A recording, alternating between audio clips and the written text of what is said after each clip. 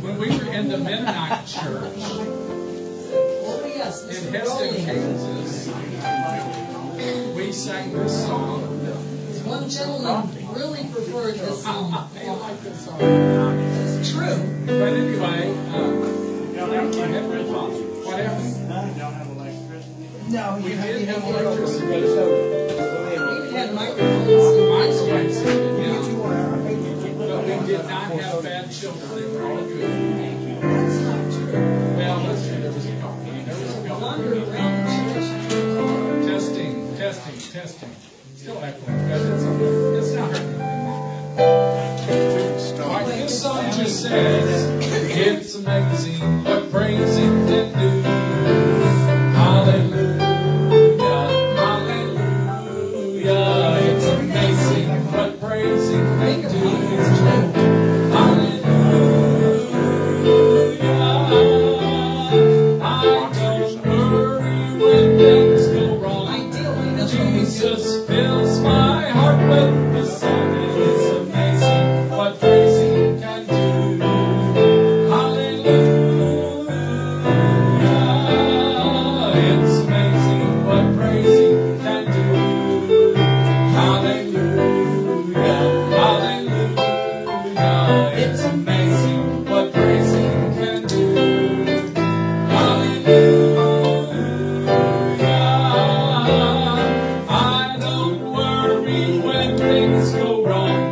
Jesus fills my heart with the song, and it's amazing what praising can do. Hallelujah.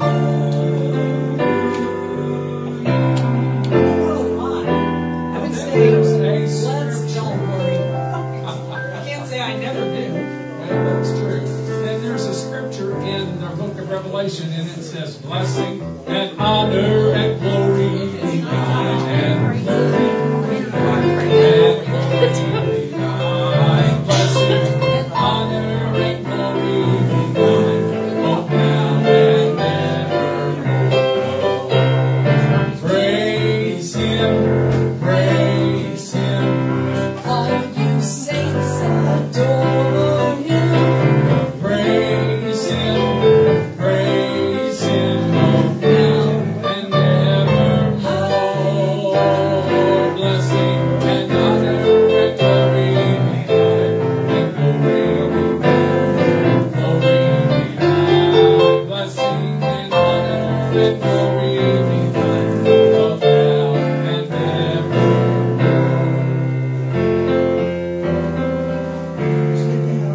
Father in heaven, how we love you. We lift your name in all the earth.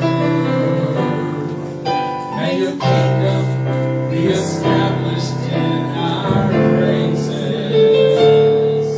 As your people declare your mighty word.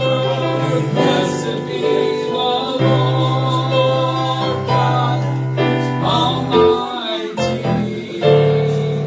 who was and is and is to come. Blessed be the Lord God Almighty.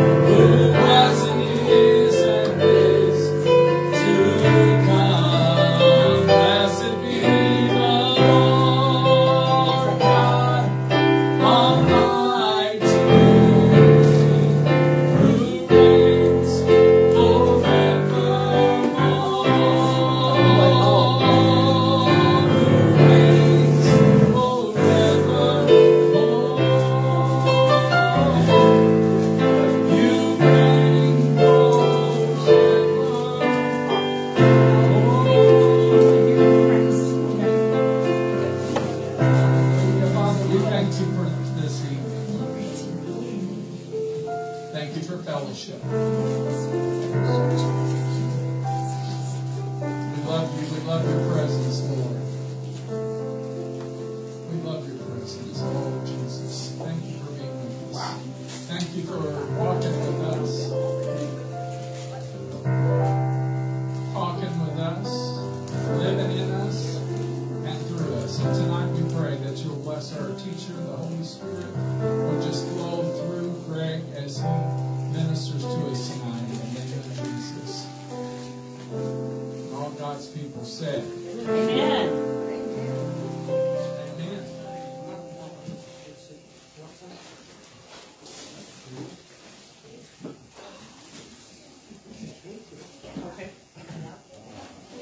Good evening. Morning. Morning. I want. There we go. Oh, yeah. Oh, it's good to be in the house of the Lord on a very cold Sunday night. Amen.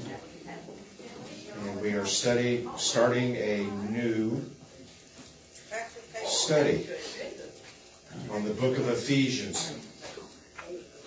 And many say that this particular book is one of the richest books as it pertains to doctrine. As a matter of fact, the first 3 chapters are all about doctrine, and then the last 3 are what we do with what we've been taught. And I'm with Pastor Ken. I want to be thorough without being too over thorough and keep everybody's interest, but yet at the same time go deep enough to challenge you to think a little bit differently. And it's a challenge, but it's not impossible. And so, oops. So y'all ready? Do I need to sit closer to you now?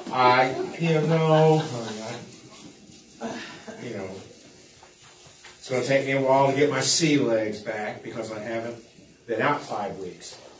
But it was a good 5 weeks off. And we finished on a good note in Genesis, and now we're in Ephesians. So are you guys ready?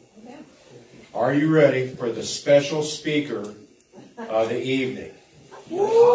Are you? Okay, well, here we go then. Well, I appreciate that. But this guy has got something on me.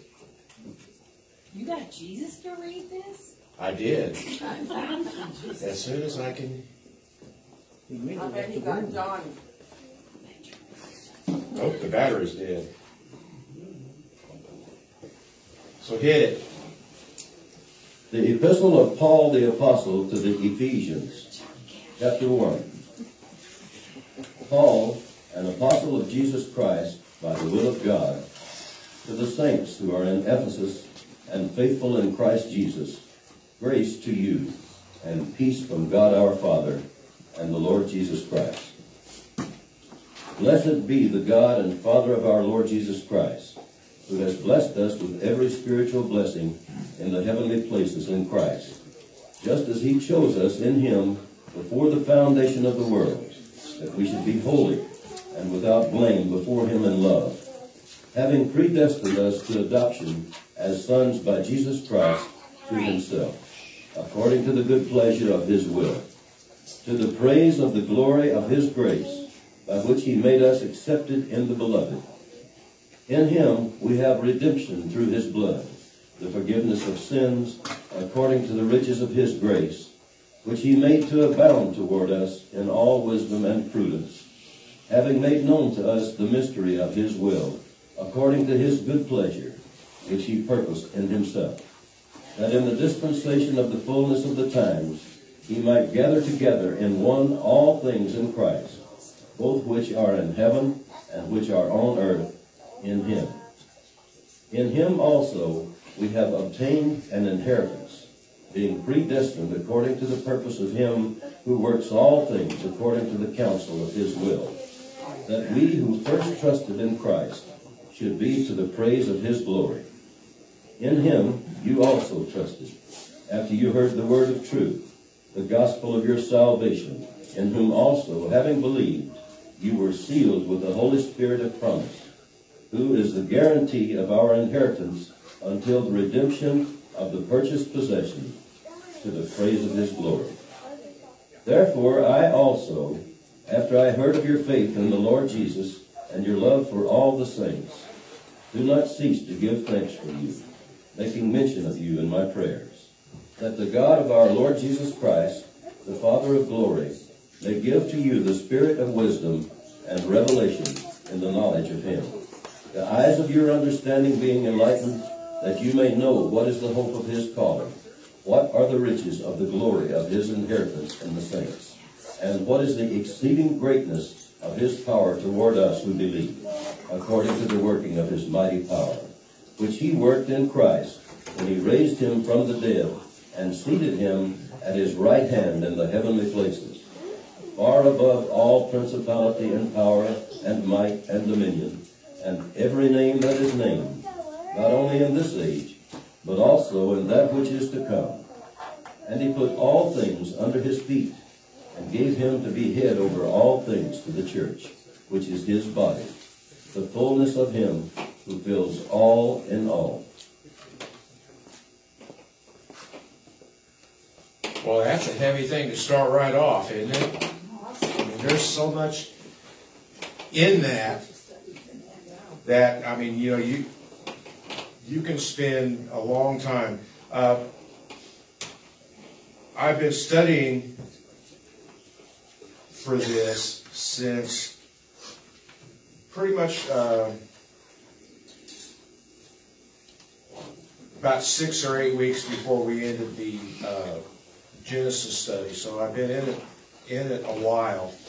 And there's so much, I mean, even in this first chapter, one of the sources I use is a gentleman by the name of Pastor Chuck, the late Pastor Chuck Smith. And in his in-depth commentary of Ephesians, there was, if I remember right, something like 48 different lessons in all 6 chapters of Ephesians. So, I mean, we can really pound this thing to you-know-where. Also, a lot of material I've getting is from the late Chuck Missler, who, of course, is very well known and a very deep thinker, and also Pastor Tommy Heigl. He's the main author of where I'm going with this, to try to make it simple, but yet at the same time deep enough that challenges us. Also, my wife Kimberly is studying along with me on this, and she will fill in the gaps that I miss. And so this is something that the Lord directed her to do. And since we are a team, she'll be able to fill in some things that I might miss. And so with that, let's begin. So in Pecos County in West Texas, there's a famous oil field known as the Yates Pool. Now, during the Depression, the oil field was a sheep ranch owned by a man by the name of Yates. All right, Mr. Yates wasn't able to make enough money ranching to pay his mortgage and was in danger of losing his ranch. Then in the year 1926, an oil company asked Mr. Yates permission to drill a wildcat well on his ranch, and he signed a lease for it. Now, I don't understand how they do that, but anyway, the first well brought 80,000 barrels a day, and some subsequent wells at more than twice that. Yeah, and Mr. Yates, he owned it all, but yet he was living in poverty. He owned it, but he didn't possess it. And he's like many Christians today who have untold spiritual riches but don't possess them. Does that sound like something we talked about a little bit Thursday, Rick? Just a little bit? More than any other book in the Bible, Ephesians tells us how to possess the spiritual riches that are a result of living a spirit-filled life. All right? Now, this is something that takes time. And all of us in this room tonight, for the most part, are pretty much seasoned veterans. In other words, we've been around a while. And we're also aware enough where we aren't going to say, oh, well, we've got this. Because the more we say that, what happens? God goes, watch this. And so, to begin to live a spirit-filled life, it requires three things. And we're basically going to be in the first 6 verses tonight of Scripture.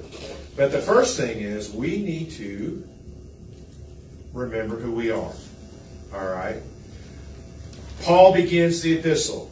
Paul, an apostle of Jesus Christ by the will of God. Since Paul is an apostle by the will of God, he's not writing this epistle by the will of man or his own will, but by God's will. All right, now that may be hard for some of us to understand.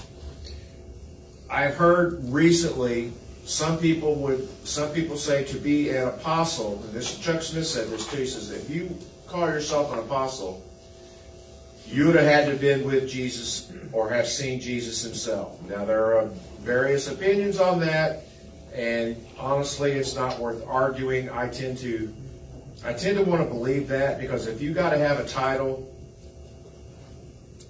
in front of your name, then it's all about the title and not about the author who gave you that. And so I was telling Rick, I've been kind of looking at some prophecy things for 2024, and a lot of them are way out there. But the three that I did watch pretty much said the same thing, and then, that's not what this is about. But I watched one, and this guy said, well, I am prophet so-and-so, and I'm like, nope. Because pride is a terrible thing. And Paul, to know Paul's story, Paul was a Pharisee. I mean, he had been trained by the best of the best. He was from a wealthy family. I mean, he was all that in a bag of chips. And he's on his road, on his way to Damascus, and God goes, boom, watch this. And his life changed pretty much forever at that point. So when Paul writes something, he writes it one from experience, but more importantly, he writes it from the fact that this is who I was, and this is who I am, and this is what God is doing.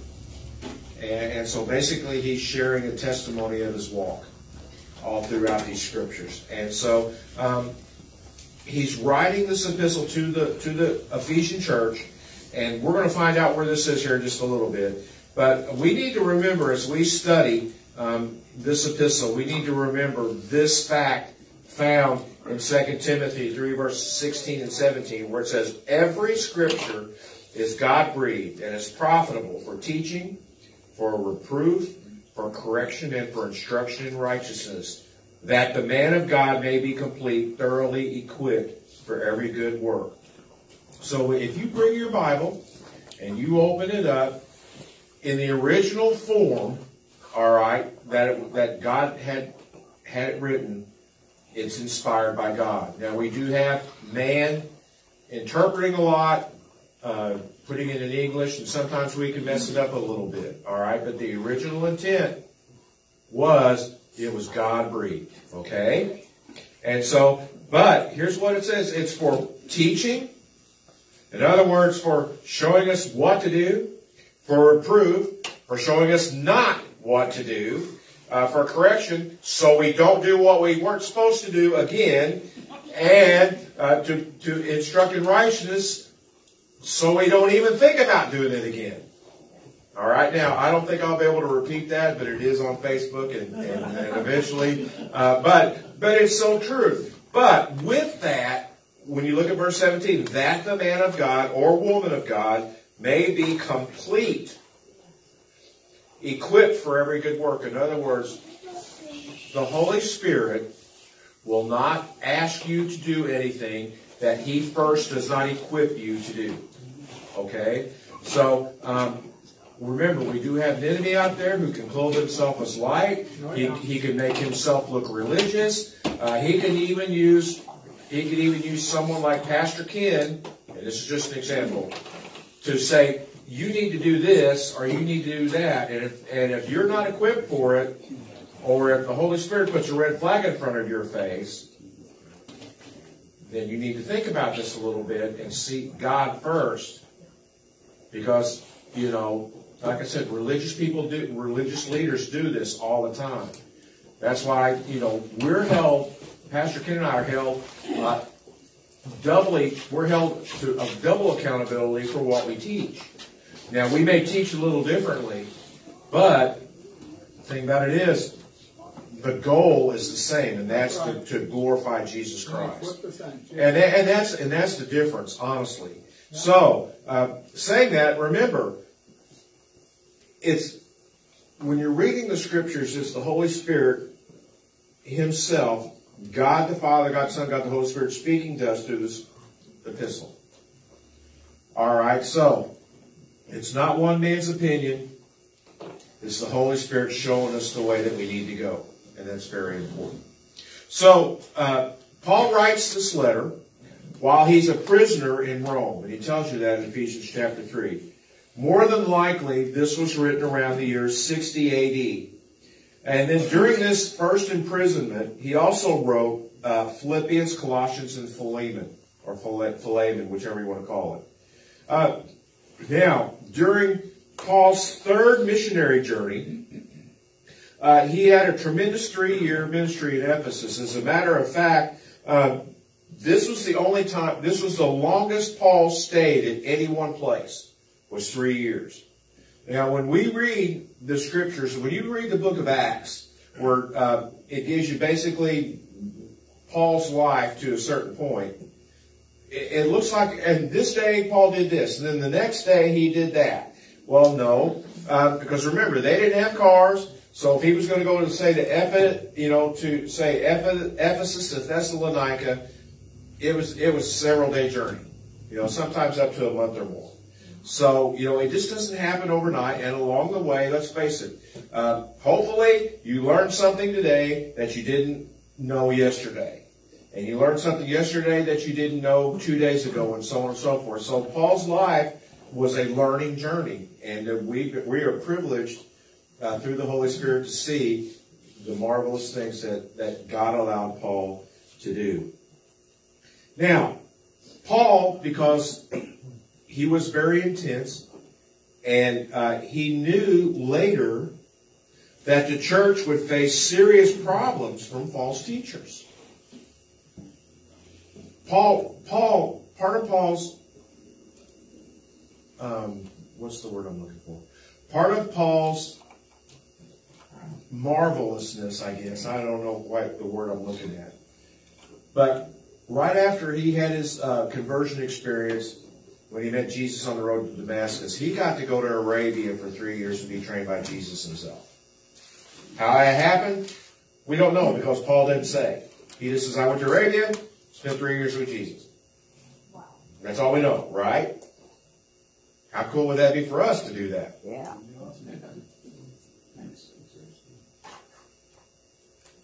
He spent with other disciples. Yeah, he spent 3 years with his other disciples too. Yeah. I didn't think about that. That's pretty cool. Did you hear that? Dave says, it's interesting, he spent 3 years with the other disciples, and he spent 3 years with Peter too. Or with Paul too. That's cool. That's an interesting point. So anyway, when you look at some of the last chapters of Acts, he calls the Ephesian elders to go meet him like 30 miles away from Ephesus. And he tells the Ephesus leaders this in Acts 20, verse 29, where it says, For I know this, that after my departing shall grievous wolves enter in among you, and not sparing the flock. And these elders took it seriously. If you look in the book of Revelation, to the church in Ephesus, one of the things that Jesus said that they did well was they guarded against false doctrine. The problem was it became all about guarding against the false doctrine, and they lost their first love. And the church of Ephesus is no more as a result. So we've got to be careful and always strive to have fellowship with our Lord and Savior. Correct? Amen. All right, now, let's take a look a little bit here at Ephesus. All right. The epistle was written to the saints which are in Ephesus. All right. Now, Ephesus was the capital of proconsular Asia, only second to Rome. So basically, it's in Turkey, but we have to remember, all right, the Roman Empire at that time, there was an eastern leg and a western leg of the Roman Empire. As a matter of fact, the eastern leg outlasted the western leg by over 1,000 years. All right. And so it was basically, it would be like, okay, when we think of like two major cities, the first thing we think of is either New York and LA, correct? And even though basically, you know, the first thing we always think of is New York first, and then LA second. Both of them are crappy, but, you know, that's neither here nor there. Us old folks, that's what we think. All right. Ephesus was like LA. I mean, it was like the second capital, and they were going to put the capital there at one time, if I remember right. All right. It was consecrated to Artemis, and it was colonized mainly from Athens. All right. So the Greeks, they were into philosophy. They also were into party hardy because you can die tomorrow. You know, that was their philosophy. They did not believe in the afterlife, so it was like, this is it. Have fun, because you're going to die and it's going to be all over. Boy, were they surprised. But anyway, a lot of great painters of that day came from Ephesus. Parissus and Apelles, they were Ephesians. Pythagoras is said to have come from Ephesus, and I think he was a mathematician, but don't quote me on that, because I'm not. Pythagorean theory. Okay. All right. Like I said, that's, but there were schools from Parmenides, Zeno, and Democritus there. All right. So, it was a great seat of education at one time. It also at one time had this huge harbor. It was a city of commerce. But, all right, there was a river there called Caister, the Caister River, and it eventually so much silt went into this harbor that it basically made it useless towards the end of the life of the city. Okay. Now, one of the 7 wonders of the world was there, and that's what they think it looked like when it was built. And then there's the ruins of it there. It is the Temple of Artemis, or the Temple of Diana. Now, this thing took 220 years to build. They certainly didn't have those cranes and hey, guess what though, Rick? They didn't have to get inspected every 30 seconds to get it done right too. So, we talked about that hotel quite a bit. So I'm just kind of letting him know that, hey, it was okay. But anyway, this thing in its heyday was 418 feet by 239 feet. This thing's huge. All right. It had 127 56-foot columns. It was 4 times larger than the Parthenon, and it stood until the year 262 A.D. when the Goths basically destroyed it. So I mean, even when you look at this thing now, if you ever get to go there, they say it's an amazing sight to look at. One thing else that they did is pretty cool. You can see this. They excavated this theater on the west side of Mount Corsius. And it was, at the time, the largest theater in the Hellenistic world. It held 50,000. Now, a good baseball stadium holds maybe 50, 60,000 people.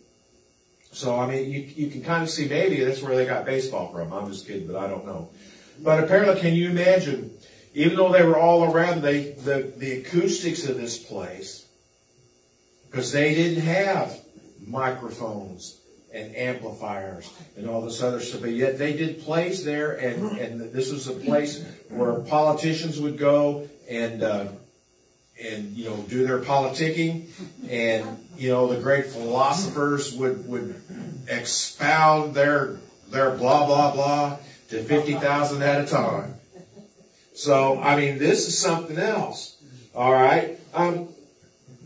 There's also several figurative references to Ephesus in 1 Corinthians and also in the book of Revelation. Also, the earliest New Testament allusion to it was the pious Jews at Pentecost in Acts 2:9. They talk about Ephesus. So, remember, Paul stayed there at least 3 years longer than anybody else. And the gospel may have been more effective in this area than any other time, any other place, or time in the history of the world. Remember, it was a seaport. I mean, it had a harbor. There was a lot of commerce. People would go in and out. If it at its heyday had 300,000 people that didn't have YouTube or MTV or any of this other stuff, you know, that. Right, exactly. And since Paul was there for 3 years, he was well known. Paul was not shy. You know, and he didn't pretty much, you know, he wanted people to be saved. He pretty much didn't care what anybody else thought. And so he became quite popular and quite unpopular. But There's a good hub for it to be spread from. right. If I remember right, Laodicea is fairly close to Ephesus. I could be wrong there. It's just coming off the top of my head. But there was like 3 major cities, like real close. But Ephesus was the big one. You could kind of put it like, you know, Cape, Scott City, and Jackson, right? You know, where it's kind of a hub area. Actually, you have Ephesus, Smyrna, Sardis, Philadelphia, Laodicea, all in like an arc around Ephesus. Okay, so you heard. It's a little ways away. Yeah, so, I mean, all these major cities, a lot of them that we see in the book of Revelation when Jesus writes to those churches, were all in this area real close. So it gives you an idea of the central area and how the fact that the gospel could have easily spread from this place. And so, since it was big, more than likely, the church there at Ephesus was probably a pretty good size. We don't know how big it was. But it was influential, even in a Greek-centered culture. So, it just, you know, what I'm trying to do is trying to give everybody an idea of, and you've heard me say this before, times change, people don't. Right? So, we, you know, with the age of the internet now, we have more influence than we ever have for the gospel. Are we using it? Now, I realize there's a bunch of other garbage out there that we're quote-unquote competing with, but remember, God does not have to compete with anyone. So, that's kind of cool. What he was walking into and up against. Yeah. All the philosophies and all the stuff that's getting shared there. And here the Jews had just lost all pretty much influence whatsoever. The power of God was really not being demonstrated within them for years. Yeah. And then he's walking in the middle of nowhere preaching an entirely different message than anybody ever. A former Pharisee at that. A former Jew. So yeah, it definitely. Almost like it was planned. Huh? Almost like it was planned. You think? Maybe. All right. Now, the word translated saints. All right. Remember, it says to the saints in Ephesus, correct? But okay, let's go back to Ephesus one more time. All right. Now, there is a small village there in Turkey where you can still see the ruins of the Temple of Diana. But it's pretty much a wasteland now. From 300,000 to just a few hundred people. A tourist town. So the word translated saints means holy ones or separated ones. And it refers to those who have separated themselves from the world to be used by God. And saints are people who are in Christ Jesus. Notice, in Christ Jesus. I want you to hold to that word. All right, in Christ Jesus. Now, we may live physically in other places. You know, some of us live here in Scott City, some of us live in Cape, some of us live in Jackson. But as believers, we should be all spiritually in one place. That place is in Christ Amen. Jesus. That's it. All right. That's it. Doesn't matter whether you're Baptist, Pentecostal, Lutheran, if you're a believer, all of us are in Christ if He is our Lord. All right. And that word, that phrase, in Christ, is found over 80 times in the New Testament. Also 14 times in the book of Ephesians. All right. Also the phrase in Him, referring to Christ, is found 8 times for a total of 22 times in the book of Ephesians. Now Chuck Missler says it's in the book of Ephesians 27 times. Now if you add, you know, there's 5 times in there between the two. Is it worth arguing over? No. The point is, in Christ is a lot. I think it's important. You think? Oh, yeah. I think. All right. So every Christian may say, every Christian, every true believer in Jesus is a saint, a separated one. All right. And but you may say, but I don't feel like a saint. All of us have been there. All of us. If that's you, you need to understand what the phrase in Christ Jesus means. 2 Corinthians 5:21, it explains it a little bit. He made the one who knew no sin to become a sin offering on our behalf, so that in Him we might become the righteousness of God. Oh, hallelujah. Hallelujah. In Him. In Him we are made righteous. Thank you. Not of ourselves, because we can. Thank you, Lord. We can. Thank you, Lord. Exactly. Now, this statement from Tommy Heigl, I have struggled with in the past. All right. God only sees us in Christ's righteousness, according to the Scripture. I believe that. I do too, but it took me a while. Yeah, it's a tough one. It is a tough one because, all right, remember, we have an enemy out there who wants to make us feel like we are unworthy. Yeah. Now, in reality, we are unworthy. Right. But because of His blood, we have been made worthy. That's right. Whether we feel like it or not. All right? Woo! Now, here at Father, you know, have you ever gone to church wearing no clothes?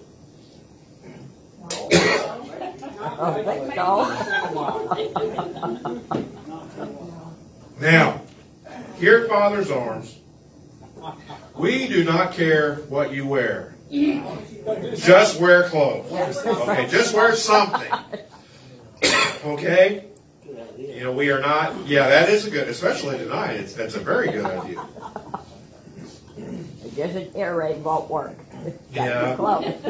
But, you know, we've all been, for those of us that have been in the faith a while, we've all been to those places where they expect us to dress a certain way and look a certain way.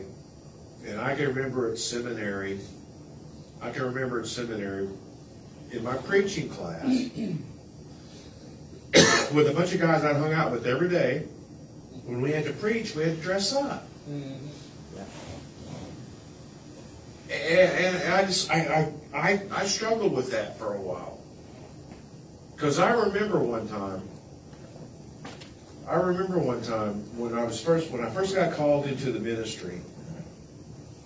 When I first got called into the ministry, and I was still cutting hair at JCPenney's, I used to cut this businessman's hair. And of course I told him, you know, that I'm going, you know, to seminary to go in. I got to go kind of good things. And he said to me, he says, "Oh, you're going to be a man of the cloth."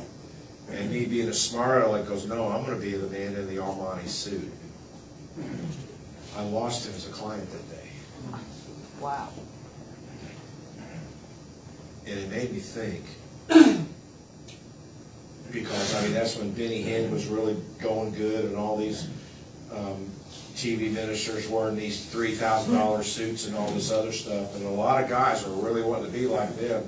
And I have to admit, I thought that was pretty cool too, until I realized that I hate suits. I have a choking reflex. If I put a tie around my neck, I feel like I'm choking. But yet I wanted to be like that. And I learned a valuable lesson that day.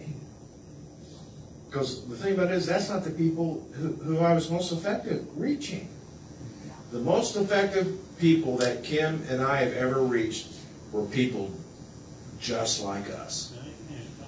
You know, just goobers, you know, sometimes with a dirty house, dishes stacked high to the ceiling, you know, dealing with a special needs child, and just our own stupidity, you know, just like 99% of America, and those are the people that we reach, you know.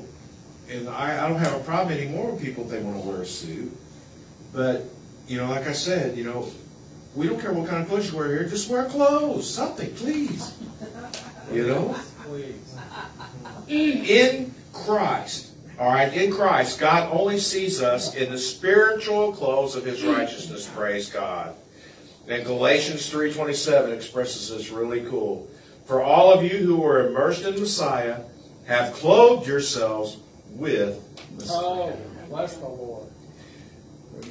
When we receive Jesus as our Savior, we're spiritually baptized into Christ by the Holy Spirit. Now, there's the baptism of the Holy Spirit, and then there's our baptism when we become Christians. All right? I think there's two things. Some people would say different. It's not a big argument point. Honestly, it really isn't. The Scripture says, for by one Spirit, we're all baptized into one body. Now, we're one body. Some of our body speaks in tongues. Some of our body does not.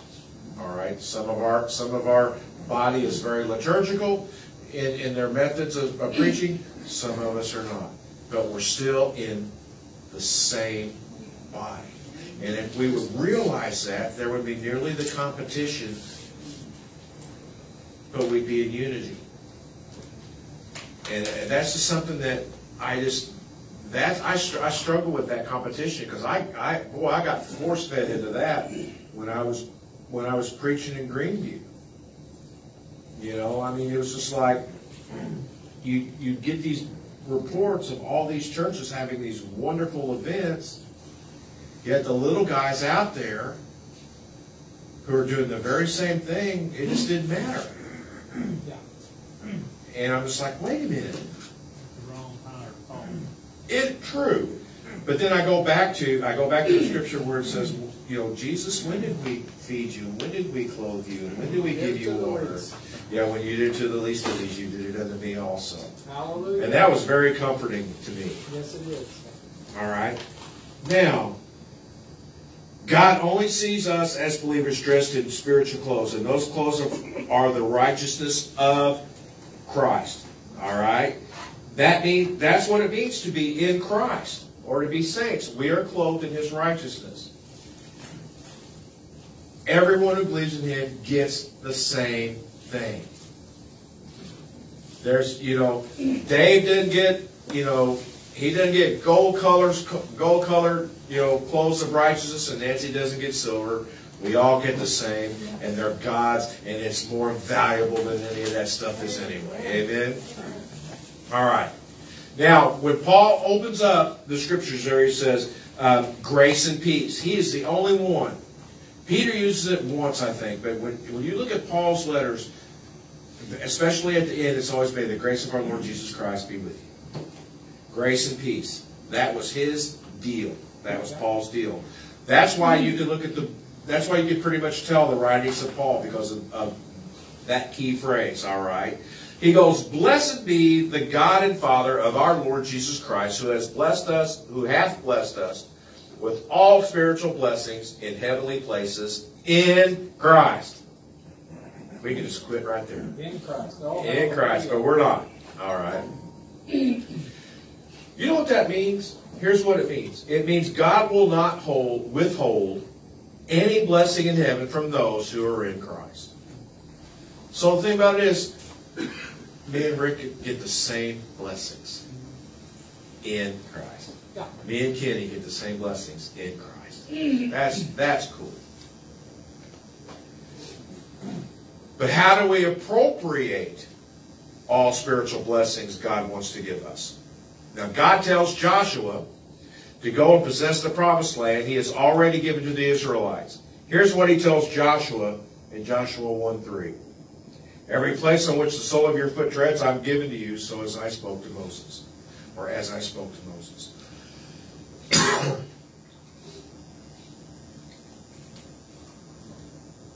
Now, Joshua and the Israelites had to do their part to receive the promised blessing. And so must we. We need to do our part. All right? Blessings are conditional. Okay? Now, it's not works-based. You can't work your way to blessings. You can't work your way to heaven.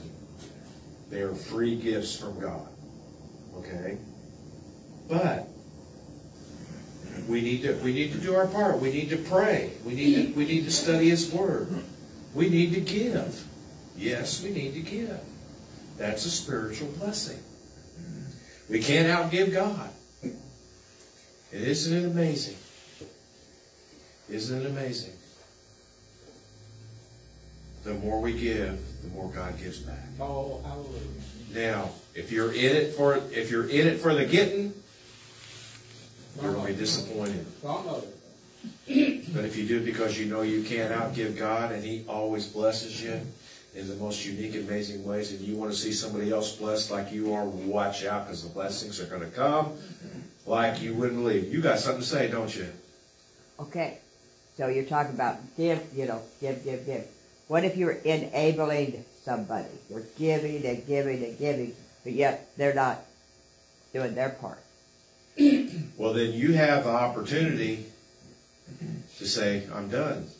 To give discipline. Yeah. To give discipline. Okay.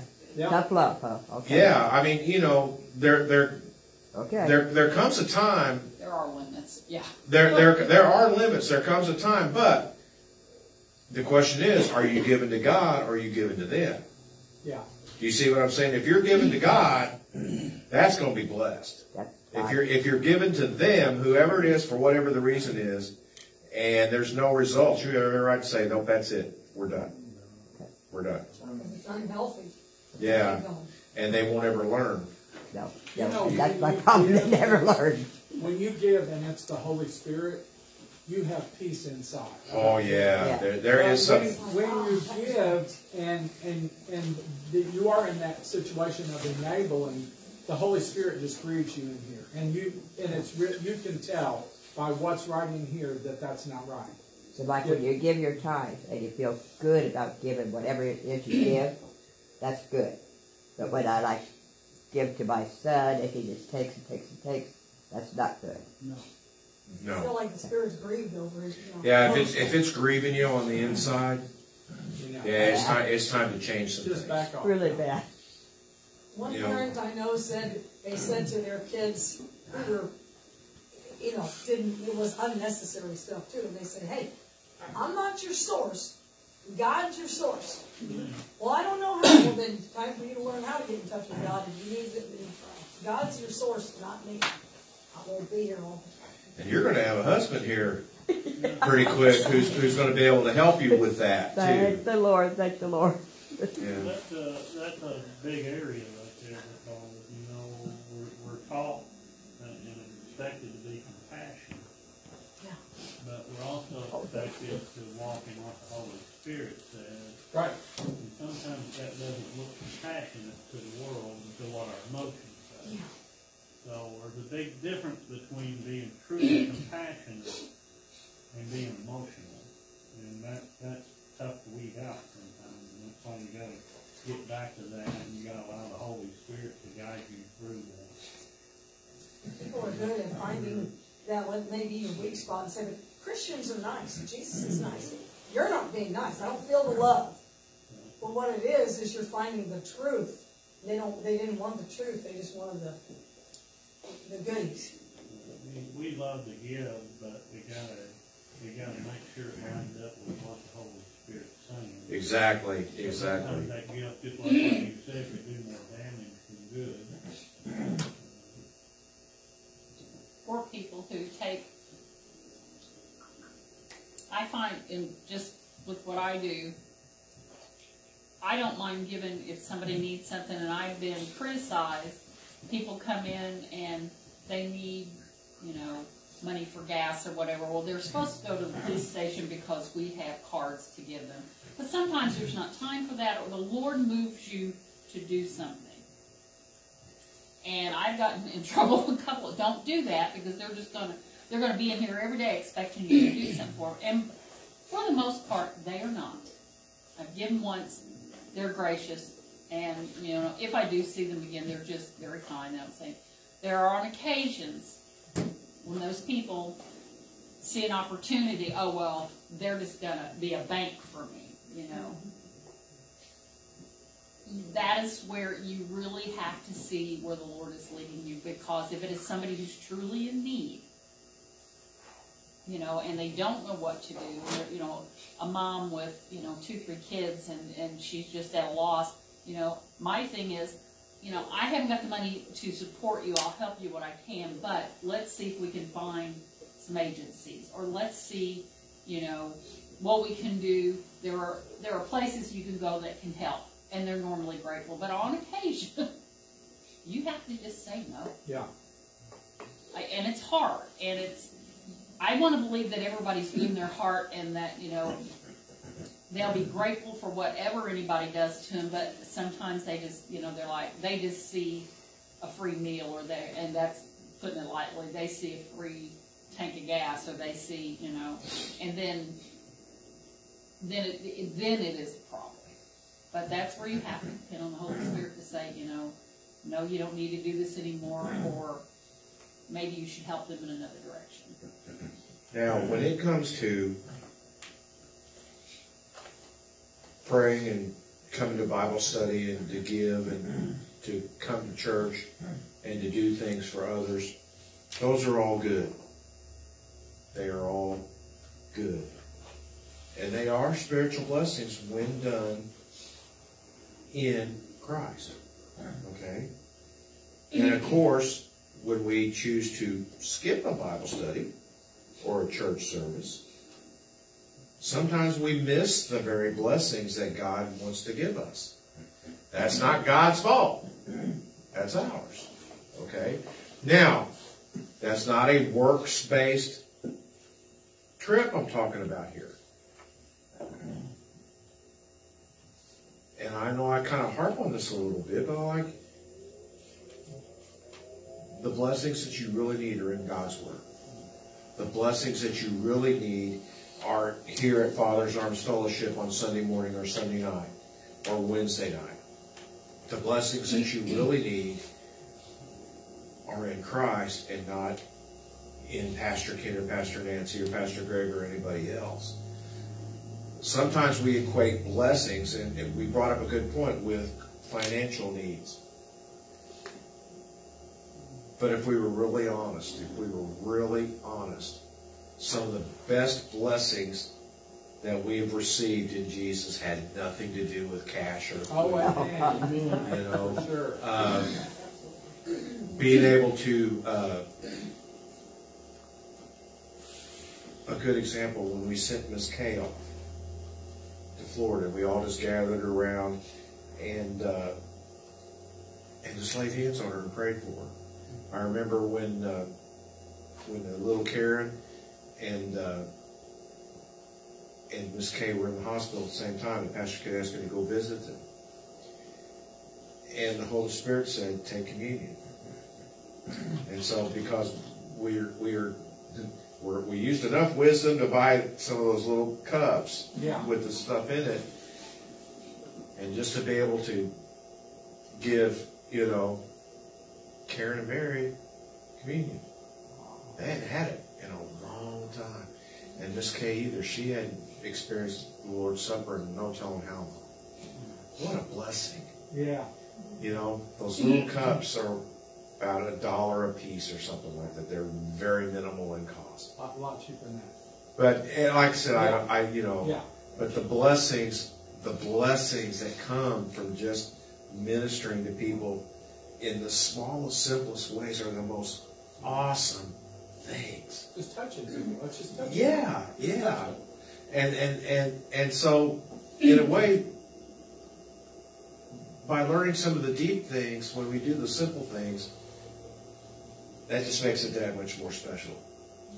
So, a journey into spirit-filled living, it requires that we remember who we are, saints in Christ, whom God wants to bless with all spiritual blessings. And then the second thing we need to remember, and we're getting there, is whose we are. Okay? Now we're getting into a subject that we could go on for months with no answers. So I want to try to make this as simple as I can and not get into a deep theological discussion because I don't think it's necessary. Okay? God chose us to Him before the world was even created. Now, why me? Don't know. Am I grateful? Yeah. You bet. I still don't understand it. Paul puts it like this: according as He hath chosen us in Him before the foundation of the world. Do you realize that even before this earth was ever created, He knew you? Before you were in the womb, He knew you. And He chose you to be His. Despite the fact that I'm not the most likable human being in the world. Despite the fact that I'm a huge, nasty, rotten sinner, deserving hell. He loved me anyway. Amen. Thank you. Do I get it? The minute I think I do? I'm not so sure.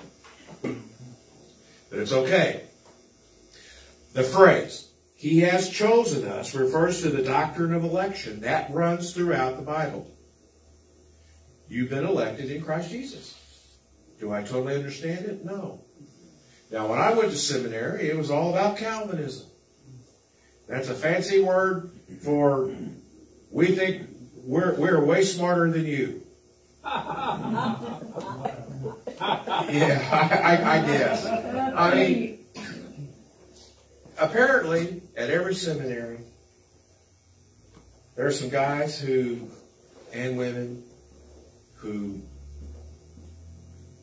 think they're all that.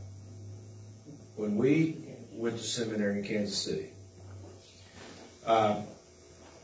Calvinism was a big doctrine that the Southern Baptists were going through at the time, and they're starting to reap some of the fruit of that, and it's not good. And basically, there was a bunch of men that came up from a school in Florida just to that seminary, Midwestern Seminary in Kansas City. And I mean, they had an attitude. That's the only way I could describe it. Now, I love them to this day. But I'm like, the first thing that we go to this church that our Pastor Lee Holland, had gone to in Kansas City, the first Sunday. And one of those guys come up to me and says, I will not preach at a church that doesn't have Sunday morning, Sunday night, and Wednesday night services. And I was sitting there thinking, you're an idiot. Because God may very well send you out in the country, a farm church, where you'll be lucky to get them on Sunday morning. No, He sent us. Because we were crazy enough to go to the country. But I'm sitting there thinking, oh, so you're going to tell God what you're going to do. Yeah. And I'm like, good luck with that. That's not good Calvinism. Well, like I said, for those of us that have studied some of this stuff, it gets a little nuts, and I don't want to get there. But the doctrine of election runs throughout the Scriptures. All right. It begins when God chose Abraham's and his descendants to be his chosen people. Okay? Our salvation began in eternity past before the foundation of the world.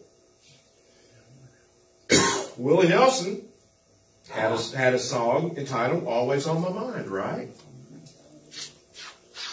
Well, according to the scripture, even before the foundation of the world, you were on God's mind. Amen.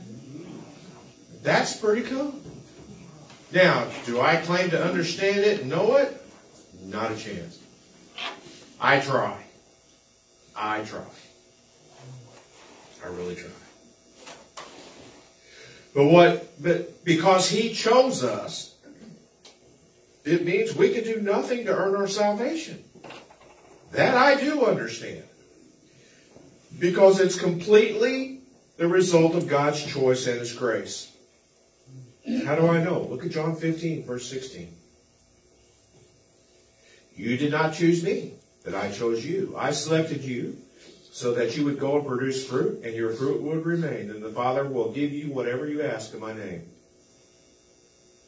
God's sovereignty in choosing us and our responsibility in accepting that free gift, it seems quite contradictory. That's called an antinomy.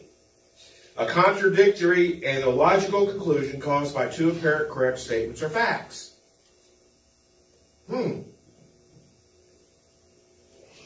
Bottom line is, our finite minds cannot understand the antinomies of God. That is the bottom line. So when God says, for as the heavens are higher than the earth, so my ways are higher than your ways, and my thoughts higher than your thoughts. And if we're not careful, we'll compromise one truth while trying to explain another. Yep.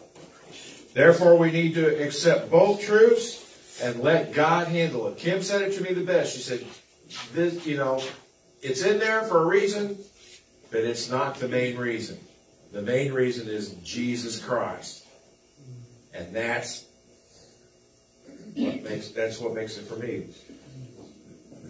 Because God's ways are our ways, look what 1 Corinthians says. For now we see in a mirror dimly, but then face to face. Now I know in part, but then I will know fully, even as I have been fully known.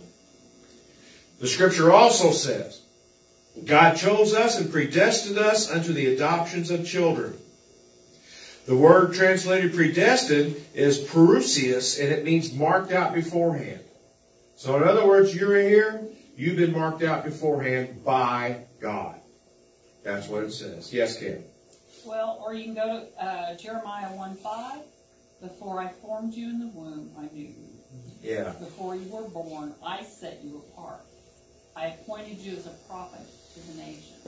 So He marked out everything, our path. Now it's up to us to choose that path. Right. I like what Tommy Heigl says here. All right. He says, predestination seems to refer to what God does for His elect. Election seems to refer to the who, which is the people, and predestination to the what. That's a pretty cool way to explain it. Chuck Missler kind of explained it like this. He said, because God is outside of time and space. And we talked about this in Genesis about all the dimensions. Because God is outside time and space, and because God does not need time, because He is time, basically, He looked outside. He knew who was going to do it. He knew who was going to accept it, so He predestined them to be conformed to His image.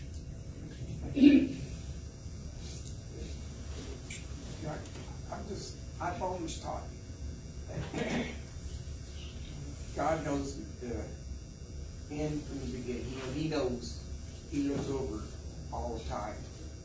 He knows who will follow Him by the fact that He sees the hearts of man. Mm-hmm. So that is more not like He's randomly picking us.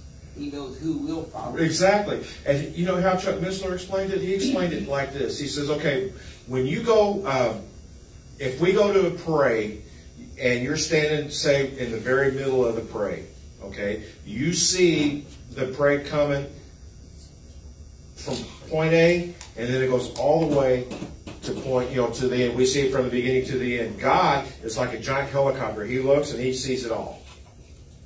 So he knows exactly like you said, because he knows the hearts of man, he knows who's going to do it, and for those he's chosen them. One way I say there was 100 people, and they were all, someone passed a basket around, had a blue rock and a white rock in it.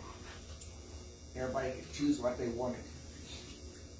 Well, God knew, because he's outside of time, he knew what everyone drew. Now, did he predestine that they would draw when he said there would be this many with the blue and this many with the white? Did he predestine that they would pick that rock, or did he know by the fact that he knows? I tend to think that way. That's where the Calvinism doctrine is kind of messed up, because basically it's almost like they say, the quote unquote joke is you're part of the frozen chosen. Well, right now it's cold outside, and I think we're all froze. But just beyond that, yes, we are all totally depraved. Total depravity, number one. Yeah, we're all messed up. But the thing about it is, why are we worried about this? To be honest, why are we all worried about it? Am I part of the chosen or not? If you're here at this very point, you're part of the chosen, because you're pursuing God with your heart and your mind, wanting to know more about God. Don't worry about the things don't try to overcomplicate things. And that's the point. The enemy will try to overcomplicate things, even religious things, to mess our minds up and to turn us away. I mean, that's kind of where I was for a long time. I'm like, well, for one, I'll never be like these guys. Thank God. Thank God. If you're chosen, deep down, you know you're chosen. You've got a pulling in the direction that God wants you to go, to feel His pull. Correct. And that's part, and that was predetermined before you were even born in the womb. Yeah. Because God already knew. Yeah. And that's the whole thing. And the thing about it is, instead of sitting there and arguing over and over about silly points that don't mean a whole lot, I mean, they do, but they don't. I mean, why worry about this stuff? It's to be honest with you, I thank God that He chose me every day. Thank you, Lord, for that. Do I understand it? No. Am I pursuing you with all my heart, soul, mind, and strength? Most days. And the fact that He loves me despite the fact that I struggle is much more important than to know all the ins and outs of things that don't really, that are important but not life-saving. I think very much that's why He created us in a family type system. We have a father and mother, they give birth to children. In reality, it goes all the way back to Colossians 1:17. Everything created by Him, for Him, and neatly held together in Him. We've got to understand that we came from Him. We are. We're a part of our Father. Every human being that had a spirit manifested within them came from Him. Point blank. He hurts and He feels pain every time one is alive. And He looks at us just like children, just like you look at your children, just like you struggle with your son, and we struggle in prayer for hours. And so that, and the reason He made that family unit, so we would understand who we are. And that's the whole design behind all of it. And, with Him being all-knowing, yes, predestined is nothing for Him when He knows the end, because Colossians says everything finds its completion in Him. He is the end of it. He is the beginning. That's what He meant when He said, I'm the Alpha and Omega. So everything's being restored back to Him. And that's tough. His heart has to ache with the loss of those that don't accept Him. Oh, you know it. And those that walk away from it. Just like our heart aches for our own children. You know, and the ultimate manifestation of that is in Revelation at the great white throne judgment. And he watched his first child walk away from him. But his second one has come to redeem us all. Look at what great love he has. He was willing to sacrifice the one he loved them all to redeem that one that got lost. Hallelujah. Yeah. Okay, we get into God's family by being born again. All right, we know that. The result of God's election and predestination is that we are adopted as His children. Do you realize that adoption was a Roman function, not a Jewish function? And there's nowhere in the Scripture that once you're adopted, you could be unadopted. That should give us eternal security right there. It's not there. Now, some people believe a little differently, and that's fine. We'll just explain it to them on the way up, won't we? Amen. Our spiritual adoption occurs when God gives us, who are born again, immediate adult status in the family so that we can receive our spiritual inheritance. So therefore, in Christ, new Christians are immediately entitled to all the benefits of heaven. Hallelujah. Amen. Well, also, when somebody was adopted, you could, and you said this, disinherit a child. Your natural child, you're no longer my child. It was illegal to do that to an adopted child. Yeah. And they had all the rights of a child, and as a matter of fact, they were held a little higher than your natural children because you were chosen. That's a good point. Yeah. That's cool. All right, so guess what? Since if you're a born-again believer, you are immediately entitled to all the benefits of heaven. Hallelujah. All right, we don't have to wait for a spiritual adulthood to begin living the Spirit-filled life. Praise God, because we have way too many spiritual kiddies that need to be adults and act like adults. Do we not, Brother Ken? Yes, we got a witness there.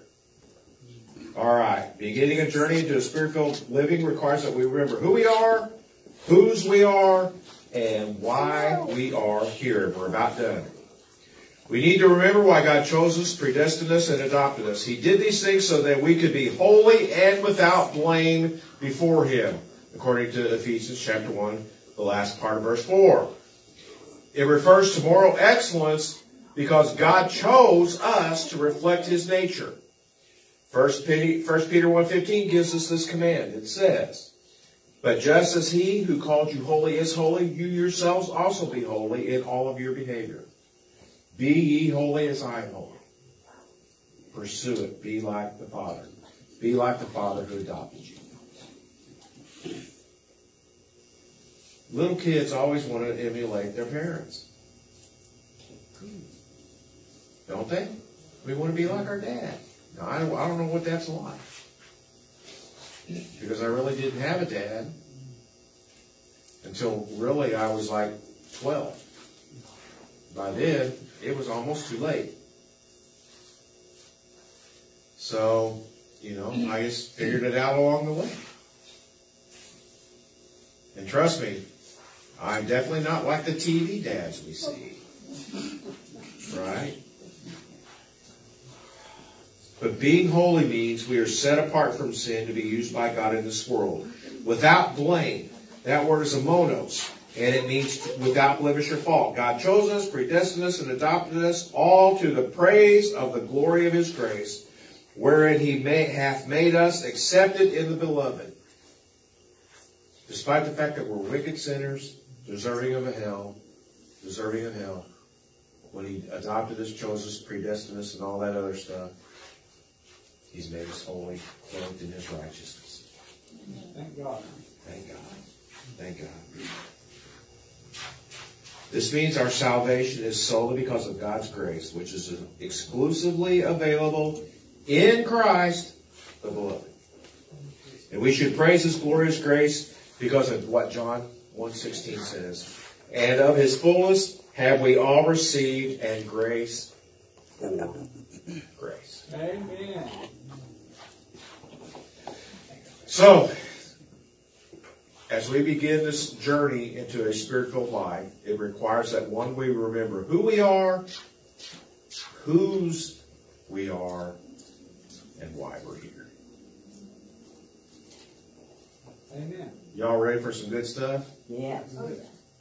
All right, Father, thank you. Thank you. A lot of stuff to chew on here.